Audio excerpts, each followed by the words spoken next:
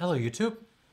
Um, if you search through my channel, you will quickly notice that I really like doing comparative videos, comparative reviews, because I think comparison and context is kind of everything. You know, we always, anytime we buy anything, it's always in a context of everything else in the liquor store, everything else that's sort of available to us in some, broad sense. So if you're not bringing in some kind of points of comparison to talk about something, you're really not providing that much useful information. Now, most of the videos I do, as far as comparisons go, like I'm comparing sort of like with like,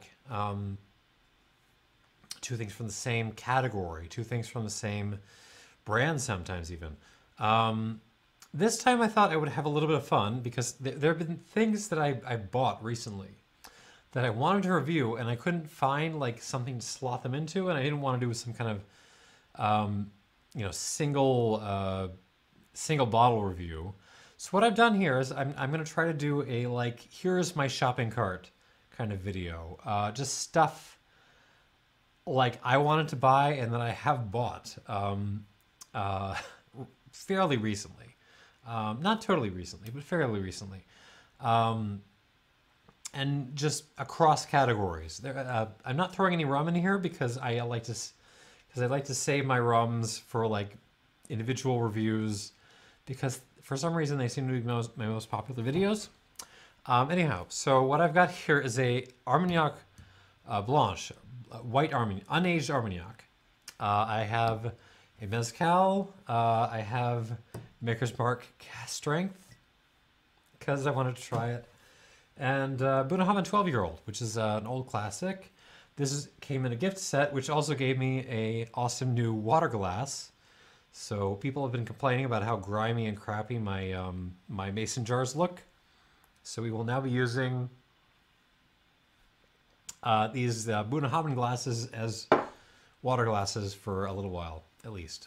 All right, so this is just stuff I wanted to buy. All right, let's go through. Let's talk about what we got here. All right, so starting with this guy, this is Fine Blanche, Blanche Armagnac from Chateau Arton by Patrick de Montal. This is basically the OG of the white Armagnac category. So if you don't know, this is basically Armagnac straight off the still, and they created this particular DOC particularly for this bottling. Now in 2005, so they couldn't actually label it as a white Armagnac until 2005, but they were making it for like a couple of decades before then. Now, what's interesting to me, so it was the price point on this. I picked this up at 57th Street Wines here in Hyde Park. I live in Hyde Park in Chicago for $14. 14 bucks. That is like way under half of retail price. I think this originally retailed in like the 30s. So someone's closing this out hard. And it seemed like for this price, for something that is, distilled to, I mean, this is like basically unaged Armagnac. So they're probably distilling this to only sort of 55% alcohol. So it's going to have a lot of character. So I thought it was worth grabbing. All right, so let's see what we got here. By the way, this particular edition was the 2016 harvest. And there's some other stuff on here. This is bottle 1419 of I don't know how many, but there we go. What do we got here?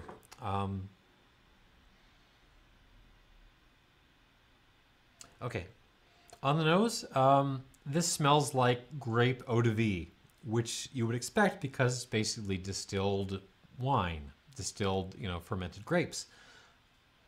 So you're getting sort of white grapes. You're getting lychee fruit. You're getting kiwi. You're getting a lot of white flowers, which is nice. It's a little bit simple. There's a little bit of a sort of metallic note, like like the white flowers. Maybe the T1000 is handing you the white flowers, and you're sort of smelling the liquid metal. Um,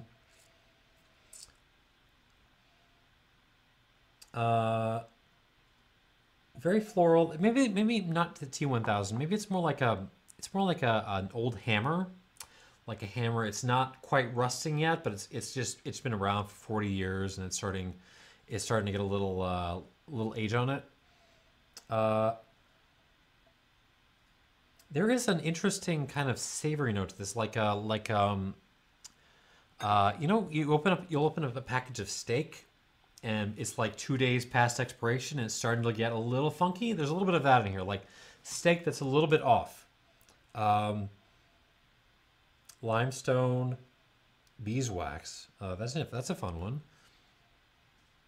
And even like a sweet lemon, like a Mayer lemon, is in here. I'm naming some fairly interesting notes, I guess, but this actually smells quite simple. It smells very there aren't a lot of sort of layers to this. It's all kind of presented as one big thing, but it's nice on the palate.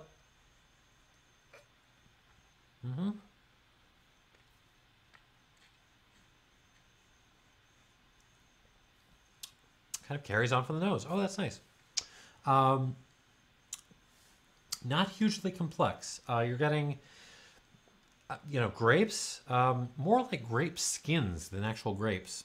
There's a nice sweetness to this. There's a little bit of a honeycomb to this. Flowers, acacia comes to mind in particular. Lychee fruit again. The Mayer lemon thing again.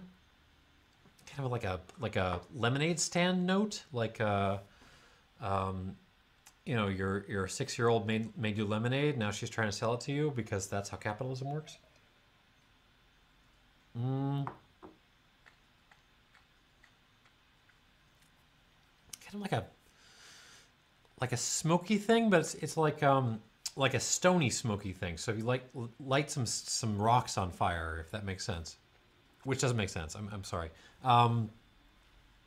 That sweetness is actually, it's not actually honey. It's more like an agave note, actually, which is strange because the next one is an agave based spirit. Waxy, a little kind of like an oily, like a Viognier note, like oil and smoke, with a little bit of stone fruit, like that kind of Viognier thing. Nice. Very pleasant, a little simple, but for $14, man. I mean, it's actually a little bit of a bargain. Moving on though. All right, so second up, this is Yuu Baal Mezcal Artesanal, Maguey Espadin Joven, young distilled Espadin. So this is from Oaxaca somewhere, San Juan del Rio. 7-year-old agave. They're cooking in a concave stone oven, so not a pit. This is important. Stone mill, naturally fermented, and they're distilling in copper stills with Master Mezcalero Isaias Martinez Juan. All right, so the thing this is like one of a whole bunch of sort of budget mezcals in that sort of $30 to $40 range. The big player in that range is obviously the Del Maguey, the Vida, which is very heavily smoked and is sort of, along with the single village stuff, so like the Chichicapa in particular, has sort of set the American expectation for what mezcal should be. This interested me because it's distilled. Well, first, okay, back up a little bit. That's me rewinding. Rewinding to this mezcal artisanal part. So, if you were to look in the grocery store or the liquor store or whatever, and you're trying to buy yourself a mezcal, the Mexican government has now made it a little bit easier for you to narrow things down. Due to the tiered classification system for mezcal they've passed recently.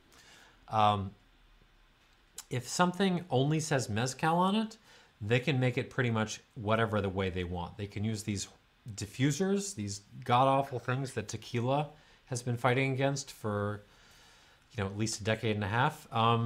They can do anything. However, if it says mezcal artesanal, this is what you want to see on your bottle. If it says that, it means no diffusers, no column stills. They got to do this the old-fashioned way. They got to cook the agave in these stone ovens or these old-fashioned pits, and they got to distill it with pot stills. So that's what you want to see. There's also a third tier called mezcal ancestral, which is the nerdy clay pot distilled stuff. We don't need to get into that. This is what you want to see. This is what you want to look for. If it doesn't say that, you can kind of rule it out right away pretty easily.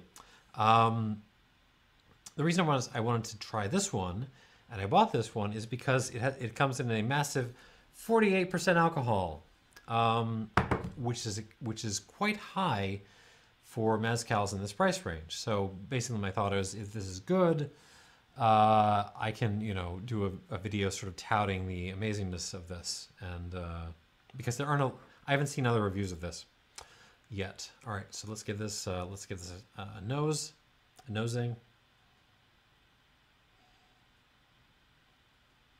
Bubblegum is actually the leading note. There's not a lot of smoke on this. There's a little bit if you go looking for it, but it's very modest. You're really more getting straight up distilled Espadin, honestly. Bubblegum, there's a kind of fresh hay note, sort of mixed in with just like flowers. Really roses, actually, just straight up Turkish Delight, and then take your Turkish Delight and then cover it in hay and grass, but nice. Kind of that wood smoky thing, but again, not very much. Nothing compared to the Vita. There is actually something in this that reminds me of malt liquor. The cheap beer you see featured in like crappy corner liquor stores and hip hop circa the early 90s. Private Stock, actually, Heffenreffer Private Stock, which was one of Biggie's favorites, as I recall. But nice. I mean, there's that kind of grainy bubblegummy note. It's very prominent, but I'm really enjoying it, actually. There's some basil in this, a little bit sort of herb garden, agave, just straight up agave syrup, tea leaves, little older tea leaves, something a little that reminds me of like expensive shampoo. No, more like an expensive conditioner, like that. Nothing soapy in here, but it's more conditioner. On the palate.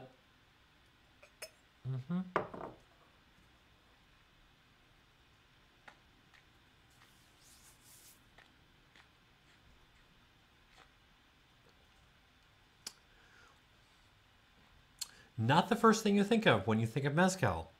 Again, the Vita has sort of defined expectations for the category. But nice, very floral. A lot of bubblegum still, that very heavy on the Bazooka Joe. I was going to say double bubble, but really Bazooka Joe. Kind of white dog, a little bit of like unaged bourbon, frankly. Some spearmint in there, a little thyme. Hold on, let me try this again.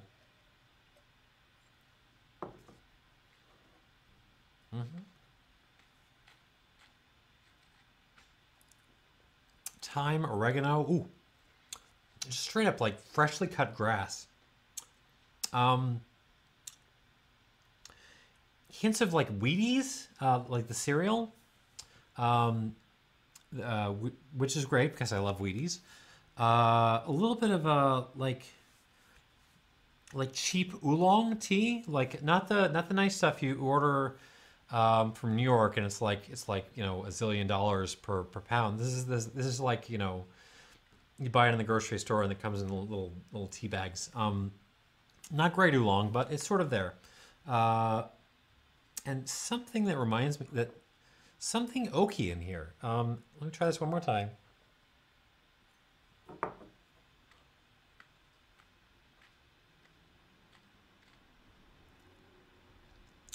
Again, very little smoke. There's a little bit of like a burning pile of leaves in this. Um, but that oak thing is kind of throwing me. It's not. This doesn't come off as aged or anything like that. It's more like, but you do get this a little bit of this sort of vanilla and a hint of the coconut thing and a hint of the sawdusty thing. It's really like you're sort of standing. You know, you're not in the cooperage, right? You're not sort of right there, but you're sort of across the street. Well, they're sawing and smoking things and doing all this stuff. You're sort of indirectly kind of getting it. Yeah, that's weird. Okay, so not at all what people sort of traditionally think of when they think of mezcal, especially Espadin mezcal. But like this is pretty good. I'm enjoying this. Let's give it a squirt of water. We'll come back to it in a second. Let's get it like a squirt and a half. There we go. Moving on to the aged stuff in my my shopping cart. All right, why did I buy Maker's Mark Cask Strength? Because so I tried this a couple of years ago, and I was not a huge fan. I never bought like a full bottle. Obviously, I bought bottles of Maker's Mark before because every American has. But I remember thinking it was, you know, kind of boring. But I came back to it because there aren't a lot of other options as far as like weeded bourbons go, and there aren't a lot of other options as far as like cask strength bourbons is for $40 goes. Like this was on sale for less than that. So you know for you know less than $40 for something bottled at 54.5% alcohol, you know, marked as cask strength. That seems like a little bit of a bargain. So it seemed like it was worth a shot, even if I found Maker's Mark to be a little bit unremarkable in the past. All right, so you know, we did Maker's Mark, wheat and mash bill, made in part of the Beam portfolio, made in Loretto, Kentucky. I cannot remember where that is. I probably knew at some point. All right, let's see what we got. This particular one is batch 20-04, bottled at 54.5% alcohol. I know there are folks on the internet chasing down, you know, the best possible batches of this stuff. I just grabbed what was on the shelf. All right, nose.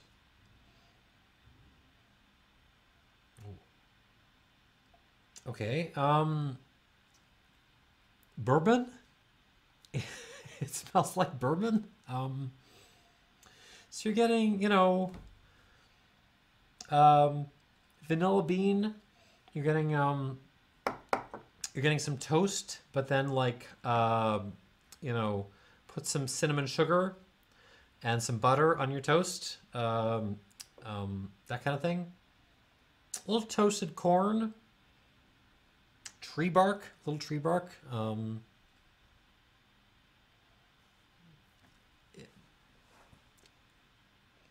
Root beer. There's some root beer in this. Vague hints of like kind of an herbal thing. It's hard to pin down. Like you just kind of like, you know, there's somewhere in your vicinity there's someone growing herbs, and that's kind of what I'm getting. Cinnamon stick. I know I already mentioned the cinnamon, but it's kind of that's kind of it. It smells bourbony. You know, Sorry, that's all I got. This is very. I mean, um, That's all it's doing. That's giving me like a handful of flavors, and I can't give you more than those. Okay, on the palate, again, you know, cast strength, which is nice. That's good. Good for them.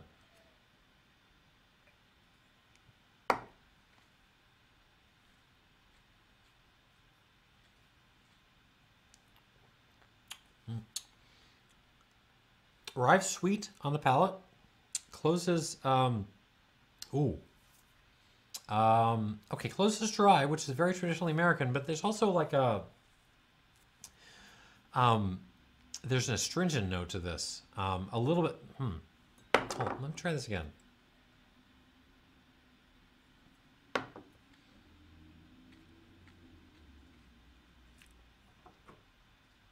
Yeah, sweet, sweet, sweet, and then it kind of like there's this. It isn't just woody.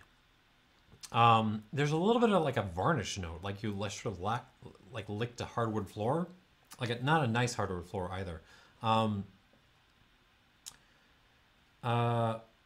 Ooh, I mean it's not the worst finish in the world. It's just kind of tied in with this thing, which is otherwise just kind of oak sugar, oak candy.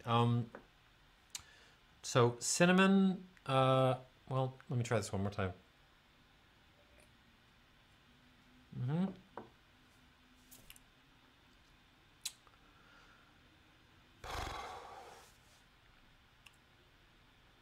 Jeez, what do I do? What do I do with this?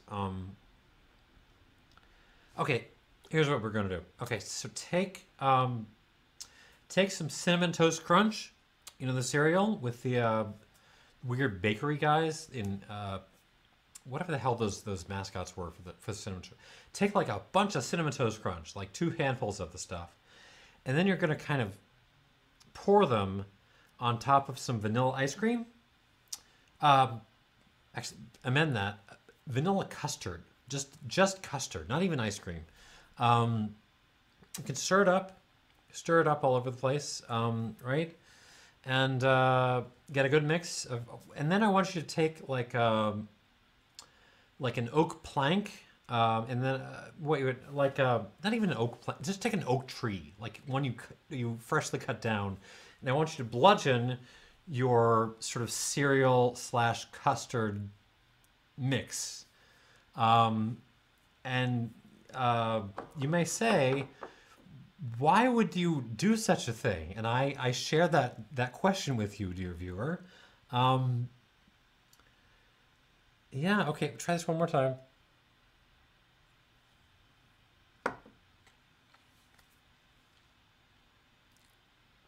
Oh, yeah, so I mean, that's what I'm getting. It's sort of, you know, vanilla custard with the cinnamon toast cereal thing. But then there's like tree bark, and it's a mess, and it's flying everywhere, and there's like twigs and that varnishy note, and okay, there's a little bit of menthol in the finish. That's kind of that's okay. It's not the worst finish I've had in the world. I mean, there's just I'm a little bit speechless at this. There's just not that much going on that, well, at all, but especially that I like. So I'm gonna give this a squirt of water or two, and we're gonna come back to this and see, you know, to what extent it develops. Is that enough? Let's see.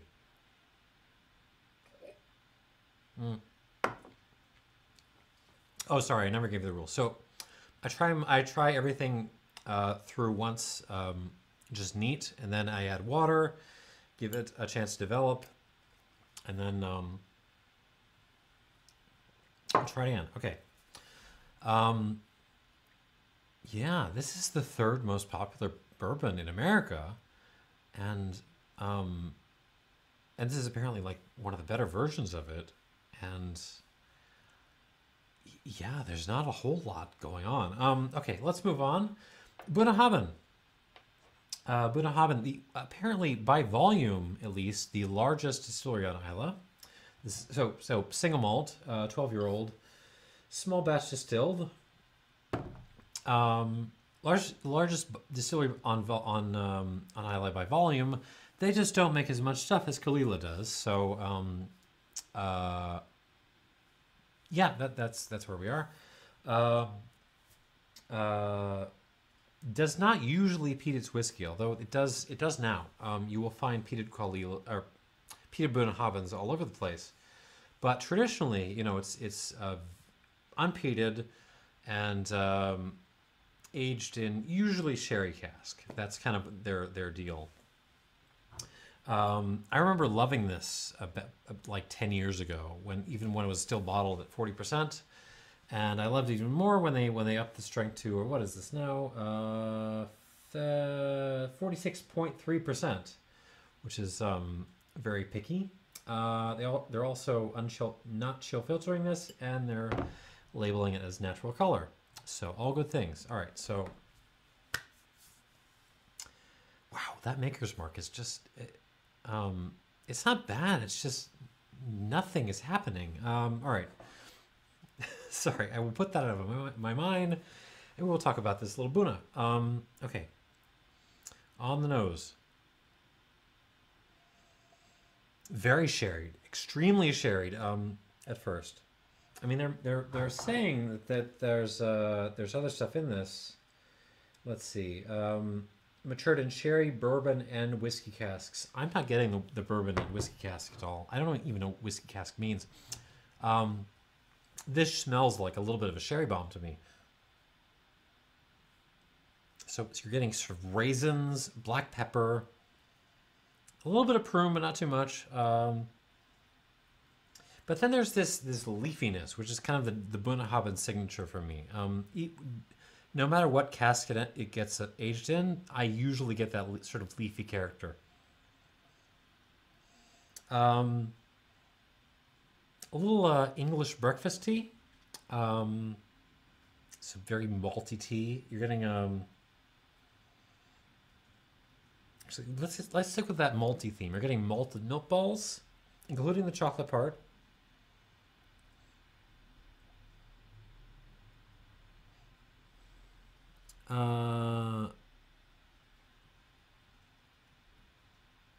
And you're getting some like very distinct maritime notes. There's a little bit like just sea air, a little bit of brininess to this, which I really like. There's a little bit of like a nut liqueur thing in this. You know the what the hell is that stuff in the you know, the bottle with the that's shaped in like a monk shaped. Do you anyone know what I'm talking about? Leave a comment if you know what I'm talking about. Like the monk shaped bottle with the monk shape. I'm kind of getting that on the nose. But then sea breeze. There's some burned marshmallows. Some figs, like a Turkish fig thing. And sherry, frankly, like a really nice Palo Cortado, a little bit like, you know, take an Oloroso, pull that oxidase nose back a little bit. This is nice. This is a good nose. I mean, it's really. Let me pull back, simplify a little bit. What you're getting here is a sherry bomb, but a sherry bomb with those maritime notes and that sort of leafiness that not only Bunnahabhain can do, but Bunnahabhain sort of distinctively does. It's a really nice nose. Okay, on the palate.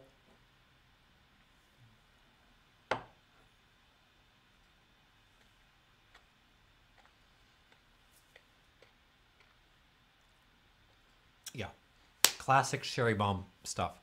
You're really getting the sherry influence. Just going to war with that, with that maltiness. So, you know, it's a Palo Cortado sherry picking a fight with a malted milk ball. and no holds barred, and they're going at each other in the octagon, and I am enjoying it. But then there's that leafiness, that kind of green. I don't know, like like grape leaves, like Mediterranean cuisine, that kind of thing.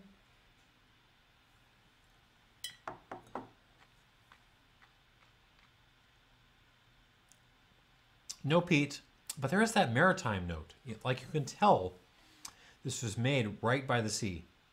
You're just getting the sea breeze on the palate. Figs, kind of cheap raisins. No, really more like raisinets. You're getting the chocolate there. Do you know those like chocolate almond clusters? Like, they're like turtles, but they don't have like the nougaty stuff. Just nuts and chocolate. There's a little bit of a black pepper note. Kind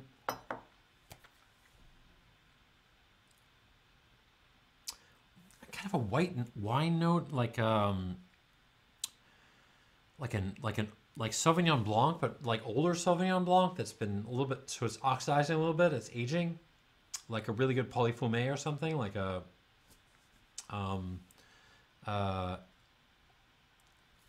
then that sort of leafy thing. Oh, and there's like right in the middle, there's like an origin note, like kind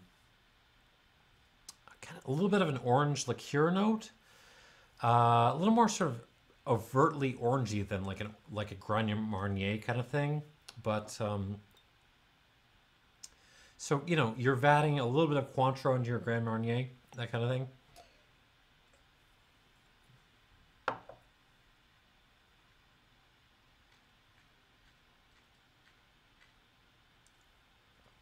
Seaside, that sea breeze thing is real, man. Cigar wrap, like a Connecticut cigar leaf, but also like that fresh tree leaf thing. Like, just like pull some leaves off a tree and throw them in your mouth. Can you tell there's a lot more going on in this than in this? Like, this is not, I mean, it's no contest over on this side of the screen. All right. So I'm enjoying this Bunnahabhain very, very much. I didn't make that sort of video where I was sort of dunking on Macallan. When I was making that, I was thinking I should probably include Macallan 12 because it's off like most people's radars as far as sherry bombs go, but it's a terrific sherry bomb. And I just didn't do it. And now, yeah, I've been reminded, yeah, this is really good as far as like, just sherry matured whiskey goes. Okay, let's go back through. I'm gonna try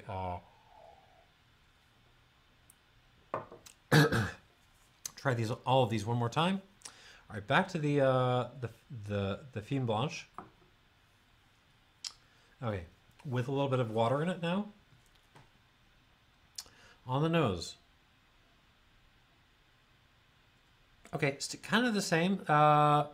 Very grape driven, grape eau de vie, like before. There's a little lime coming through now. A little lime juice. Wait, I'm making it. And that sort of like metallic thing, like almost a metal smoke note. Doesn't develop all that much. The sweetness comes out a little bit, which is nice.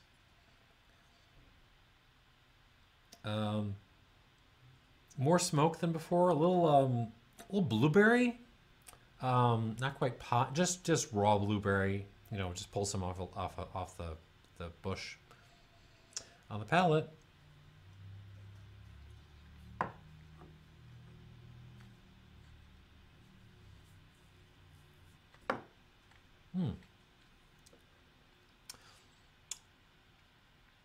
That sweet note also comes out more on the palate. Oh, that's lovely. I mean, very simple, very basic. I mean, this is something that feels like it's just meant to go into oak for 30 years. It's that's what it is. It is a canvas upon which an amazing barrel will make its masterwork.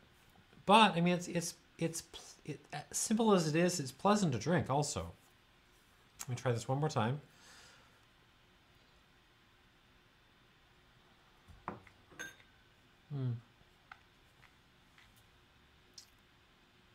Yeah, that's kind of what we got. Grape eau de vie, metal smoke, slightly floral.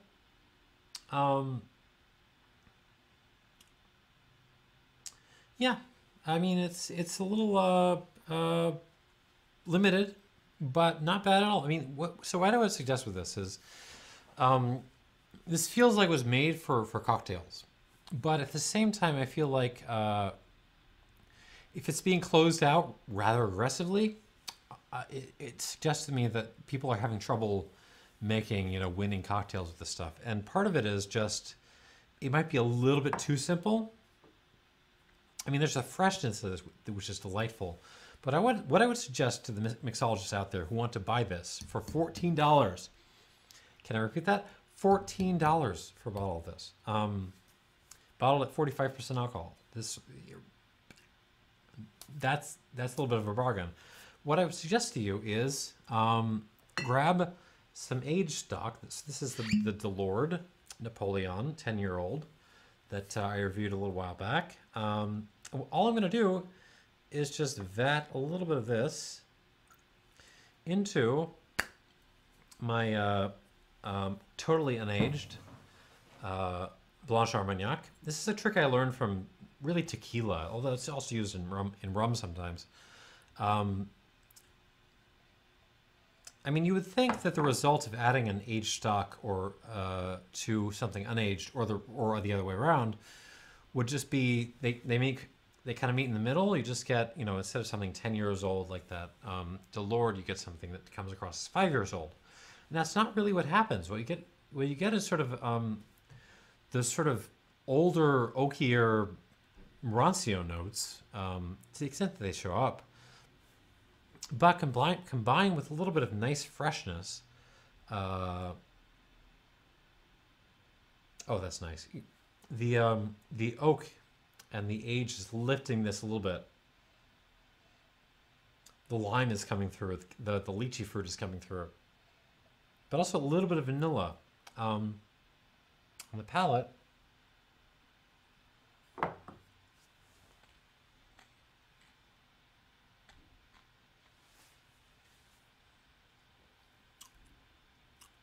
That's much better as a base for a cocktail. Oh man, you could do so much with this. I mean, just throw some bitters in this, make a sour out of this. I mean, just, yeah. Oh, that's good. One more time.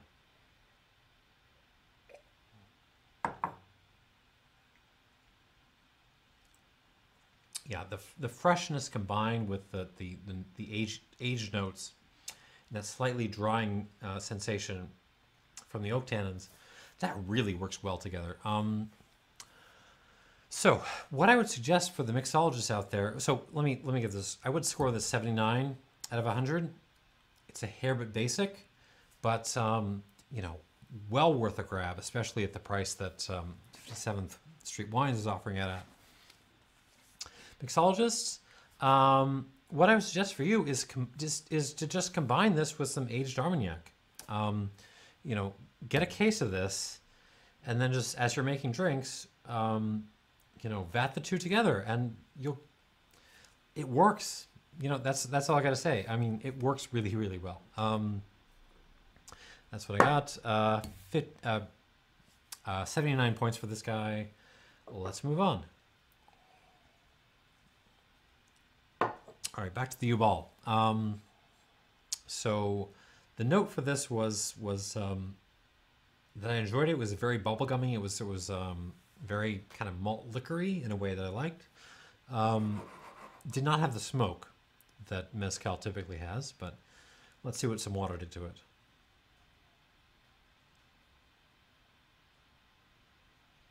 Okay, the bubble gum comes out a little bit more. And that sort of slight, like artisanal conditioner note comes out a little bit more. But nice. I mean, I'm enjoying this. It's also like a little bit vegetal, but a little bit cereally too. Like not Wheaties now. It's more like it smells like vegetal Lucky Charms or something. Like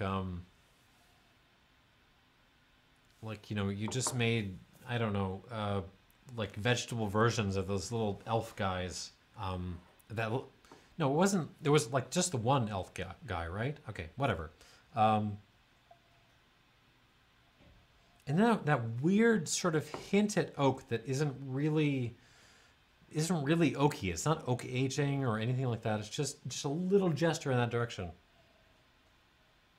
On the palate,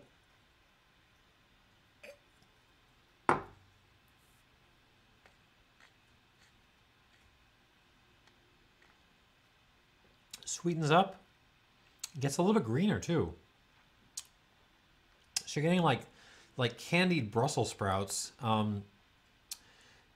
little grass that throws some bubble gum in there, some broccoli, candied broccoli. It's nice. I really like this actually. I think this is one of the better values in sort of that sort of $30 to $40 mezcal range. Here's the thing about this. Okay, so well, score-wise, I would call this an 84. This is an 84 easy. It's very good. The problem with this is, how do I put this? So wine reviewers will often use the term correct. This is, you know, correct for the varietal or the region. This is not correct. And what they mean by that, Jancis Robinson loves that note. She will call things correct and incorrect all the time. What they're getting at that is the thought that, you know, this either sort of follows the expectations of what is stated on the label as far as a varietal or region, or it doesn't. Like it meets the expectations or not. And you might say, like, okay, well, fuck expectations. I mean, this is, you know, what matters is, you know, it's 84. It's pretty good, right? It's, but not so much. I mean, expectations really define a lot of what is going on in how spirits sell, and I mean how anything sells. I mean, go back and if you have a moment, go back and read Husserl, Edmund Husserl, the great phenomenologist, the philosopher, his sixth logical investigation, and he will describe to you in some detail how the world is really made up more of expectation, what he calls meaning, than it is what is sort of physically, bodily given, right? I mean, it's expectation that weaves together what we experience and indeed what's going on in the liquor store. So, I mean, it's for Jancis to say, you know, this is correct or not, is actually extremely helpful for the store owner and the consumer, because, you know, I mean, at a certain, like for most buyers, if something is really good, but it doesn't meet the expectations they had, that's still not good. And if it's crap, but it meets the expectations they had, then that can still, you know, get them where they need to be. You know, reading Husserl will help you understand the spirits, actually the whole beverage industry. So that's my warning with this. I think this is really good. It is not correct for Espadin Mezcal from Oaxaca. It does not have that heavy smoky note that I think people are looking for. That's kind of all I got to say about it. 84 points with that asterisk of, you know, if you just want smokiness, buy the Vita. It's, you know, it's that easy. Okay, moving on. Let me try this one more time.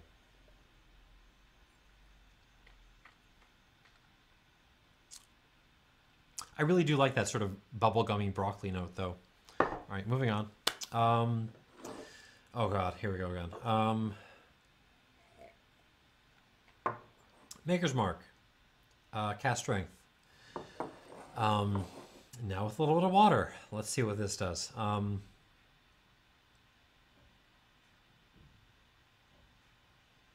mean, the oak comes out to play a little bit more than before. Gets more peppery, more white pepper coming out now.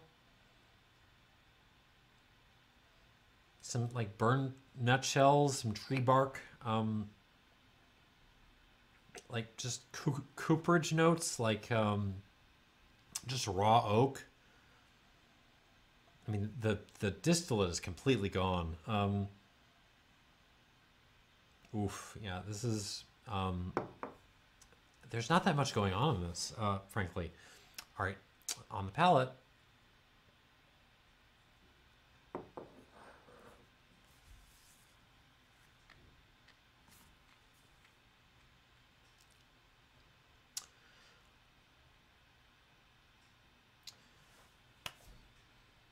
I mean, it's exactly the same.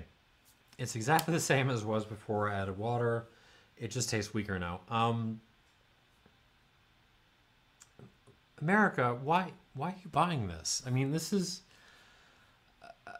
I'm a little bit baffled. Well, no, I know why you're buying this because, I mean, it's wheated whiskey at cask strength, and that's great stats. It's just not very interesting. I mean, this is. I mean, there's like three flavors going on, and they're all kind of meh, honestly. So, I mean, here's about. So I've set some bottles up over there because I anticipated this. Here's the problem with this. For less money, right? You can buy Old Grandad 114, which is similar proof. This is actually higher. It costs $10 less, also from the Beam portfolio. And wow, is there more going on in this than there is in this? You might say, of course, but Scott, I don't want to buy that because that is rye based. That is a high rye bourbon, and I want a wheated bourbon. I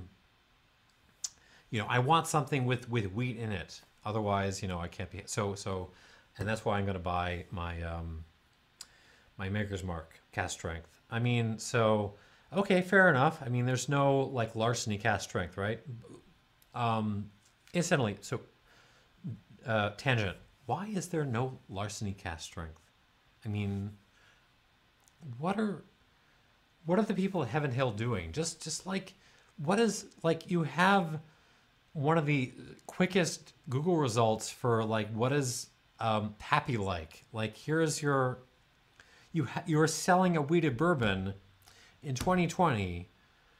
Like, what are you doing with your larceny Old Fitzgerald portfolio? Just put out a cask strength version. Put out some older versions. Just suck up the money. Like, people want to pay for this stuff. Oh, Jesus. Sorry. I'm soapboxing a little bit. Product development is not hard.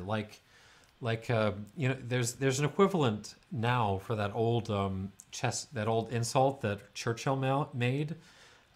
That man couldn't run a milk shop. You can now say that man couldn't sell a wheated bourbon in 2021. Sorry, Heaven Hill, like, y'all need to get your stuff together. So if you say, well, I want something wheated, well, you can buy Dry Creek wheat whiskey. There's a whole bunch of wheated whiskeys actually that you can buy that are way more characterful than this. And this is probably on the closeout shelf because it doesn't have a lot of press going for it, and but even if it wasn't, I mean, this is way better value than this is. So go buy this instead, or buy your Old Grandad, whatever. Just smells like white pepper and bark.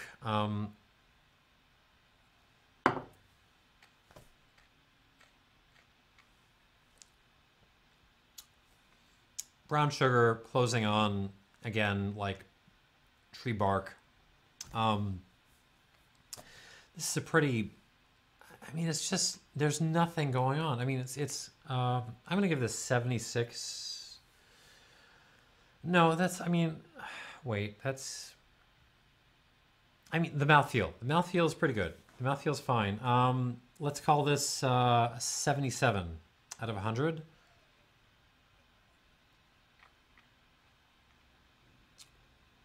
Man. And move on. Okay, Bunnahabhain, 12-year-old.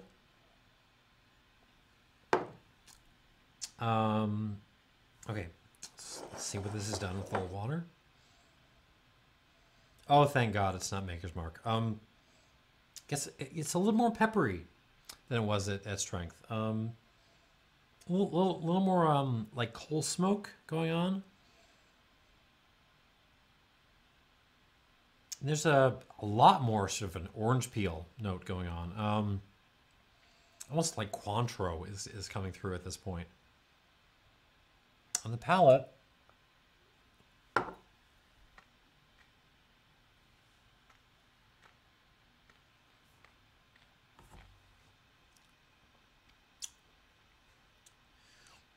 yeah, actually, it's the oranginess that kind of starts to take over a little bit, but that maritime note is still there.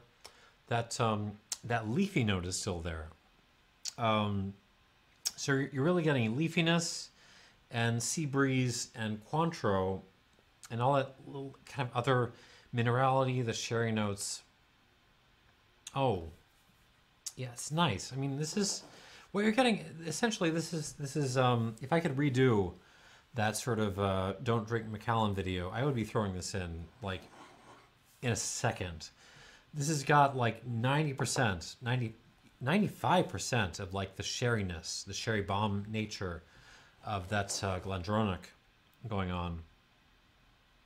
But then it's throwing like this maritime note and that leafiness on top of that, which is just adding this extra layer of depth.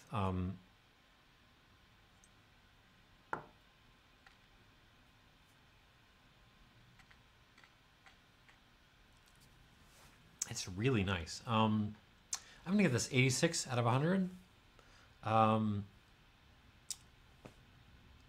Yeah, that's what I got. So we got that's my shopping cart at the moment. Obviously there was some rums. There would be rums in here if I wasn't saving those for their own video, but we got some low lows and some high highs, and some sort of fun oddballs. That's kind of what I got. I hope this was educational, kind of, maybe. Thanks for watching, and cheers.